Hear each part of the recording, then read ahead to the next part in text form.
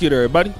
It's your boy, O'Shea Duke Jackson, back at it again with another episode of The Celebrity Jump. Bhad Bhabie, formerly Cash Me Outside, has made a lot of money, in my honest opinion, being a caricature of a stereotypical impoverished African-American female. She's done this to her own delight. And again, I say disrespecting the community, trying to be her. She says this is her, and she's made a lot of money doing it.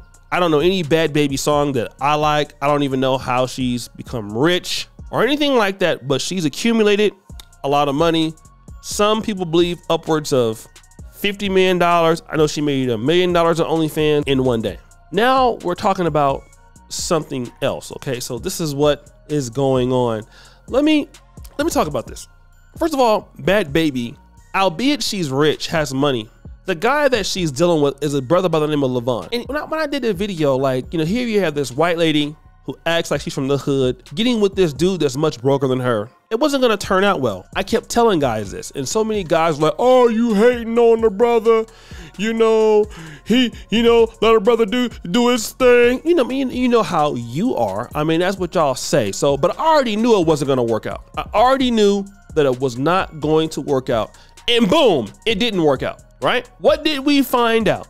We can't post the videos, but we can post screenshots. We have seen her talk about how the guy is beating on her, how the guy is abusing her. She got a kid by this guy, all right? And this is exactly what she wanted. And the whole world is talking about this right now. Everybody, she shared it on IG's things, and look what she's put on the story. Listen to this. I love that man more than I love myself, and it's honestly really sad. But unfortunately, this is real life. I know the easy way out is to leave, and that's better said than done. This doesn't happen this extreme often, but LV definitely has a problem. He's going to get the help he's need. Right now, there's no room for mistakes, and he knows that. Whoever says they are there for me will be supportive of me no matter what I choose to do. Y'all know I give a MF in hell, but there's no excuse for that at all whatsoever. My point in sharing this wasn't to attack him. It was for him to see what he does is wrong and to take accountability and make a change. Now, isn't this interesting? So you have this abusive guy, you've posted pictures, which we will not post pictures today, and you want him to make a real change. Let me say this respectfully, and the young man is definitely wrong for putting his hands on a woman. That is absolutely the God's honest truth. You should never do that. I'm a strong support against anti-violence for women. I believe that you have no respect as a man putting your hands on women, okay? It is so much easier and so much effective to just leave them alone if you have that kind of problem, or go get professional help. But honestly, honey, what you don't understand is he is not the only problem here, okay? He is not the only problem here. First of all, you want him to take accountability, but you're not taking accountability for how you have presented yourself in the public. And this is going on with a lot of the ladies out here and the kind of men that they attract, whether the man is abusive or not. Look at Nicki Minaj. She kind of takes her little digs here and there, upset with the man's performance in many ways. Keke Palmer, you see what she got. She's upset with the man's performance in some ways. And then, you know, you have Summer Walker who's always upset. The reality is, honey, what do you expect him to be? Vaughn is who he always has been, okay?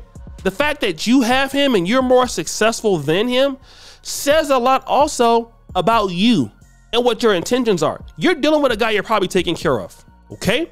And as a lady who has a lot of money and you have probably a lot of fans and maybe guys that would be honest and would be want to maybe deal with you more seriously, that are more successful than him, you chose this guy and you're giving him a way out because you want him to. He's abusive and you want him to take accountability. No, what you should do is you should look at yourself and say, I don't really want to deal with that. He most likely isn't gonna change. I don't know why I'm apologizing for him.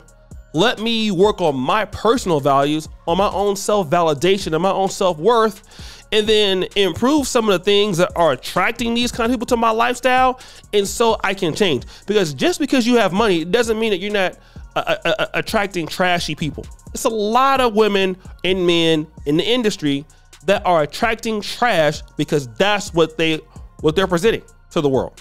You might have money, but you're hanging around trashy mates. It's a lot of folks that got money and they hang around people that are trash.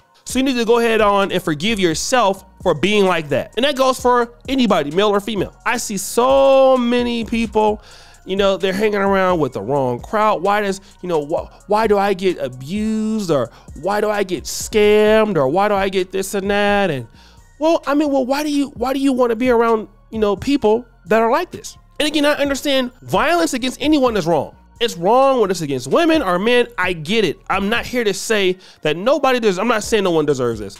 But at the same time, when your life is attracting a certain kind of guy to you, what do you do? Obviously, I can guarantee you the reason why most men, and I've noticed this, men who deal with women who have more than them sometimes can be abusive for that fact alone.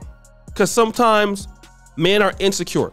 This is a man that can't take care of you. This is a man that you're providing for. I'm quite probably sure that's the case. Did you expect him to be okay with that? Maybe he can't be okay with that, okay? Maybe he can't. The man that's bloodied your lip, bloodied your eyes, this is a guy that can't take for the fact that you're the real breadwinner in the house, most likely, because if he had self-control over himself, he wouldn't do that. The key thing is to look at yourself and say, well, what am I doing to even deal with a person like this? What is going on with me? And see, once we can get there, then you can be helped. Let me give you an example of a story that I want to tell. My brother used to go to the Bank of America on Inglewood. Those of you who remember there, it is on 330 East Manchester Boulevard. It is now closed. Legendary Bank of America in Inglewood. Almost everybody there was black, okay? Now, there was a lady that was a banker that worked there. A very beautiful lady. This had to be in the late 90s. And my brother really liked this lady. He was working for his uncle at the time. You know, our uncle was a very successful businessman, had a lot of money. So, you know, he was working in the family's business and all that. So at the particular time, he was trying to date this lady. And the lady was fine. And I never saw her, but if he said that she was fine, definitely she was fine. Had a big old booty, everything. My brother was a college graduate, you know, successful man himself. She was like, listen, honey, really would like to take you out to dinner, get to know you. You know, you are a banker. She's like, yeah, you know, I really am attracted to you too, but unfortunately, I'm in a relationship with this person and I'm really in love with. So my brother didn't give it no mind or anything like that. So, okay, I understand, you know. So 2 months later, goes down the road. He says, listen, honey, you know, I know I've already asked you before, but I'd love to ask you again, you know, what is the opportunity of me and you getting together? He said, well, you know, me and my boyfriend are on a break right now, but you know, I could probably get some coffee with you and things like that. And so, you know, they went out, I think a few times, and what was discovered was the boyfriend was driving her car. You know, he had other women in the car. Basically, he wasn't doing anything on the level that she was doing. And it turned my brother off so much that he kind of backed off the lady, because he was like, well, if you will deal with someone like that, like, why am I dealing with you myself? This doesn't make any sense, which was the case. And he stopped. And of course, she went back to that guy, and I don't know what the outcome was for that relationship, but it showed my brother that, number one, you know, she didn't respect herself.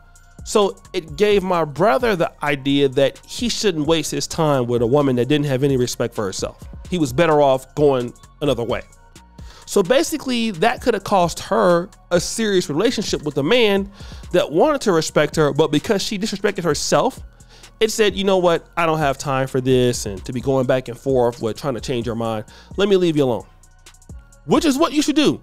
When you see a woman involved in this sort of situation where she does not want to, you know, do the right thing, and she's having situations with a man, and you have to try to convince her that she's better than that. Listen, man, Jesus died for everyone's sins, right? If Jesus can't help them, neither can you. You are to leave that woman immediately, right? So guys, we think it's your boy O'Shea Duke Jackson, back at it again. Another episode of Celebrity Junks. Be sure before you do, subscribe to the bell. We're out.